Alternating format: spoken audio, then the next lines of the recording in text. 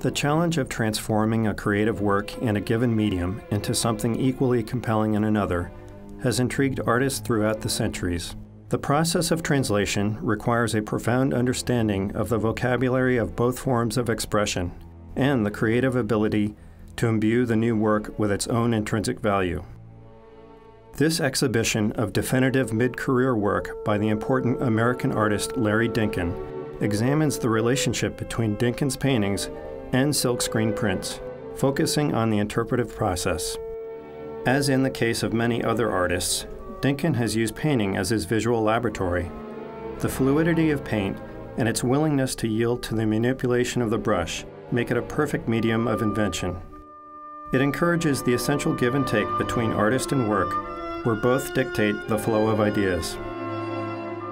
Silkscreen has quite the opposite set of properties. While ideas can be worked out directly in this ancient stencil-based medium, its lack of plasticity and its unforgiving nature render it a more common instrument of refinement and purification. Unlike the improvisational choreography inherent in painting, most of the creative decisions in the making of a silkscreen print take place before any color touches the paper. This exhibition has been designed to enable the viewer to appreciate Dinkin's accomplishment in the two media and to gain insight into the methodology used by this artist to achieve both. As a teenager, Larry Dinkin was drawn to the visual glories found in the museums of New York City and in the art books at the local library. He was particularly drawn to the exquisite figurative technique and luscious painting of Rubens and Velázquez. His fascination with these artists, among others, propelled him to embark on his own journey into figurative painting, working primarily in oils. In his early 30s, he began to explore landscape, creating structures based on non-specific scenes. Although sense of place was always essential, the abstract elements within the landscape were of great interest to Dinkin during this period. In 1992, with the painting Landscape of Structure from a Dream, the derivative aspect of the work became subordinate in a universe no longer tethered by objective reality. The new oeuvre of non-objective realism would yield some of Dinkin's most profoundly personal and yet universally compelling paintings. While energetic application of paint gives the appearance of spontaneity, the paintings are actually carefully studied and arduously rendered.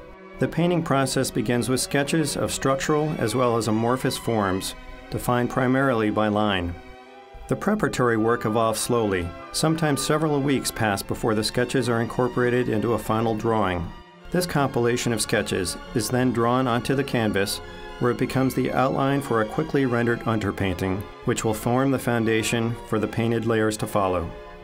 The completed work is complex, paintings within paintings and layers within layers, each one carefully built upon the preceding layer. This rigorous methodology limits Dinkin's production to 3 or 4 major paintings per year. The collaboration between Larry Dinkin and master printmaker Alexander Hirisi, founder of fine art printing, begins with Dinkin selecting a painting which will serve as inspiration for the silkscreen edition. After the goals and processes are discussed in great detail, a dozen or so screens or stencils are worked out and then hand-cut. The largest and lightest areas are printed first. Gradually, deeper shades are printed over the previously applied lighter layers. This continues until approximately a dozen colored patterns are printed on top of one another with transparent oil inks. A myriad of new colors are created along with the overlapping intersections of the transparent layers. The results of this initial phase of the printing process are then evaluated and discussed by the artist and printer. Dinkin then paints directly on the silkscreen, adjusting the image in response to what has occurred on the paper, both planned and unplanned. Allowing the work to speak is an essential part of the interpretive process. The refinements that Dinkin has made are incorporated into the evolving image. More screens are cut and more patterns printed, some with textural elements added. Once again, the results inspire further alteration of the initial idea. The cycle is repeated until 90 to 100 screens have been cut and printed. This unprecedented number of screens, combined with the use of both transparent and opaque inks, creates a vibrant calligraphy that describes space and form in a composition of lusciously rendered motifs. The title of this exhibition encourages the viewer to make comparisons between the two relevant media and ponder the underlying interpretive process.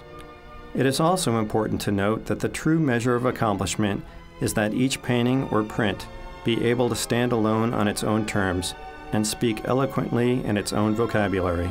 In this regard, Larry Dinkin has created two important bodies of work that either side by side or alone take us on a deeply rewarding visual journey.